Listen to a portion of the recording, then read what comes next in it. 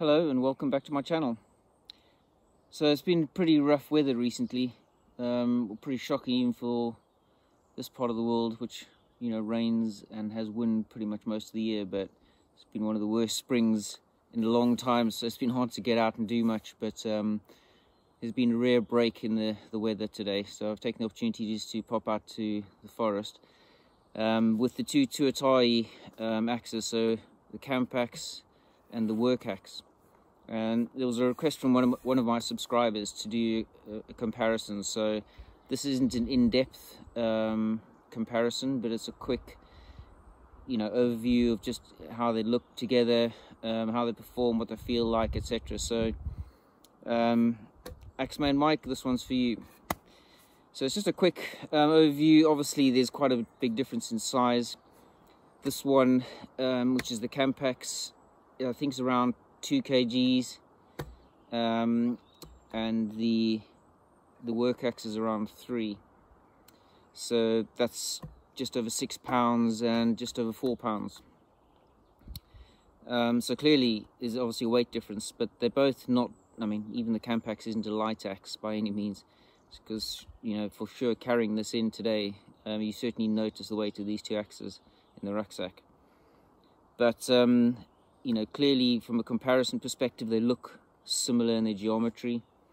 This Camp Axe is derived from Tuatahi's racing style, so it is very much of the same style. There are some differences. The obvious one on the geometry, the work axe obviously has cutouts on the actual blade itself. You can see the wings that have been ground out, and on the Camp Axe you don't have that. I mean, it's not designed to be it's not supposed to be a racing axe, or I guess really good at bucking or felling. It's just general purpose axe, so there's probably no need to put that extra effort in to grind out the wings. So that is obviously one geometric difference. You can see size-wise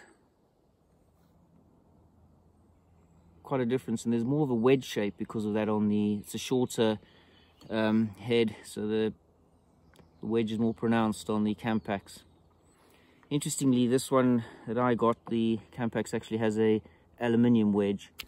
The work axe came with a wooden one. They're both pinned.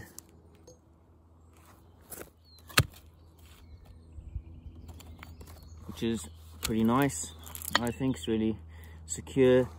They both come numbered.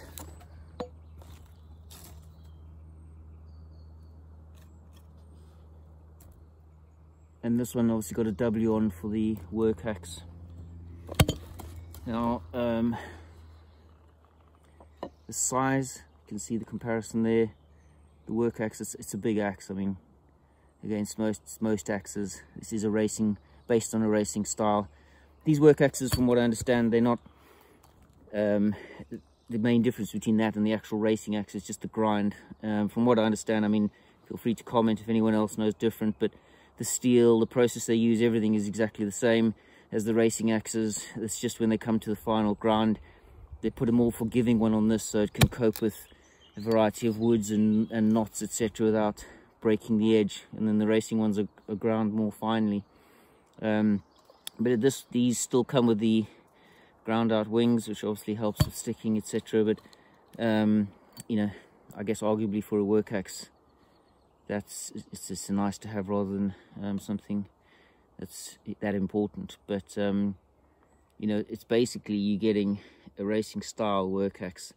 It's the same handle as they have on their racing axes, from what I can see. They've got a really thick, big palm swell, and the handle is very sort of wide that way, but very narrow that way. So it's a really positive grip, and much like their racing axes. Something I did notice on this one, it's actually more rounded. The profile on the inside of the handle here is more rounded than this one. This one feels sharper in the hand. And I guess that's, these are used, well, certainly for the racing side, they used for short, almost like sprints. This one probably maybe designed for using for a bit longer.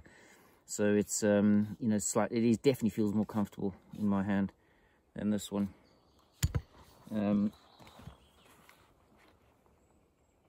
When, you know, coming to actually chopping with it, I mean, this isn't the greatest test, I know, forgive me for that, but it's you know, this is a bit of spruce that blew down about 3 years ago. It's pretty rock hard really, and it's across a trail and no one's bothered to clear it, so I'm trying to take some time to clear these trees out of the way, because these footpaths just aren't maintained.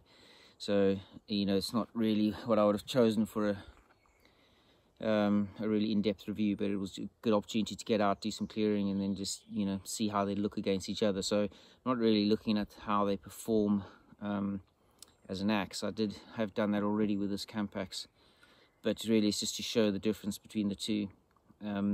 So swinging this one, you know, you get out of breath because it's a weighty beast, but it feels, you know, great in your hands, and then especially with the longer handle, really makes a difference. You just feel more confident swinging this one. You know, I finished off the sort of backing cut with this one that I started with this, and you know, you once again you feel you want to have a slightly longer handle for that type of work. But then when when you do any sort of limbing, it's actually quite nice to have this shorter handle, you know, because you're going to be working in more closely, and you know, it definitely, a big size axe like this is just very hard to do any sort of top limbing. You're clearing a space through, you know, an overgrown section of forest. So for sure this has got its place in that sort of work, and probably is a better general purpose for, well, camping as they've designed it. But and you know, it's I think it has got its place, and it's not up against this one, but you know, it's obviously from the same heritage. And you know, there's not actually, I think I said in my video before on this one, there's not really anything in this size of this geometry. You know, it's essentially a mini racing axe.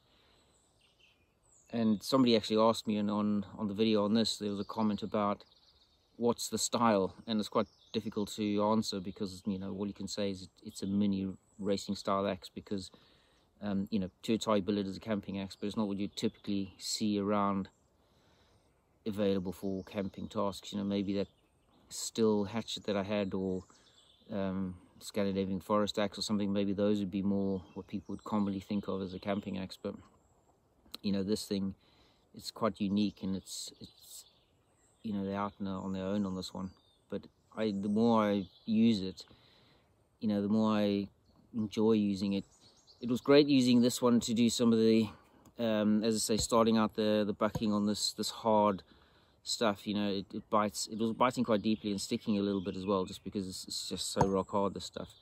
But it was biting in deep, and it just swings so nicely. But then when I wanted to, you know, switching over to this, then it felt really nice and light, and it didn't, you know, clearly the comparison between these two, this feels really light, but going from like a small forest axe to this feels quite heavy. But I think it's all about, you know, what you get used to, and you know, I think the more you actually work with this axe, the more it can feel part of your system, and you know, you get used to the sort of body language of using it. But no, from a comparison perspective, the length,